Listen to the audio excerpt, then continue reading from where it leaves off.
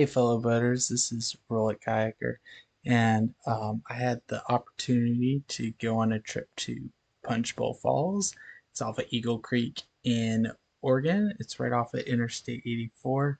It's like about a 2 mile hike to get there, but it is such a scenic place, and it's actually a really big tourist destination.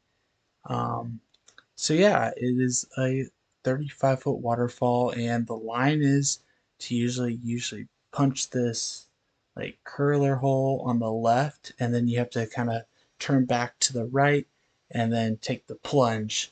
So you don't want to boof it or anything, or you can do the meltdown line, which is like going down the right side and just kind of just going down. But you got to be careful because there's like some slack water over on the right that could hurt. Could be a hard impact.